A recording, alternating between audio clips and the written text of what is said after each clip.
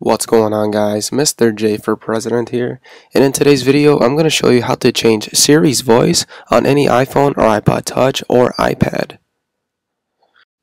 And so the first step you must do is go into your iPhone here and go into the settings option on your home screen. Once you're in settings, you will go ahead and choose General and then choose Siri. And from here, you will see Raise to Speak, My Info, Voice Feedback, and Language. Language is the option you're going to go into next. From here, you get to change Siri's voice here.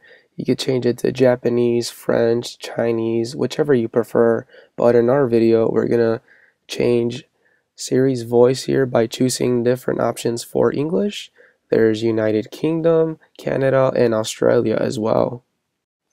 So in order to change the actual voice of Siri, you can go ahead and say, if you want to choose United Kingdom, that changes it into a man's voice.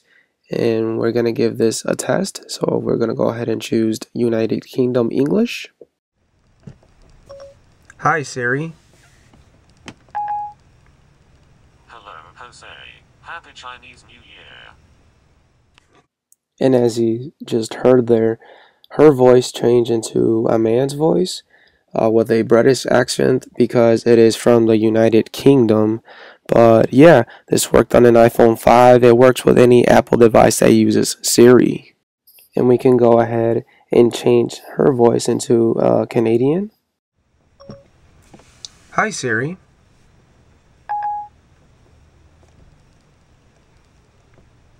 Hi, Jose. Happy Chinese New Year.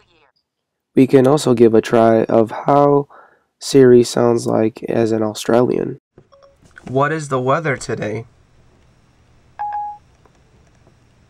Okay, here's the weather today. So as you can see there, her voice did sound a little bit different. The Canadian one didn't sound no different whatsoever. But as you can see there, you could change Siri's voice into a man or a woman. So that's pretty much it for this video. If you found this video helpful, you can give a like rating down below.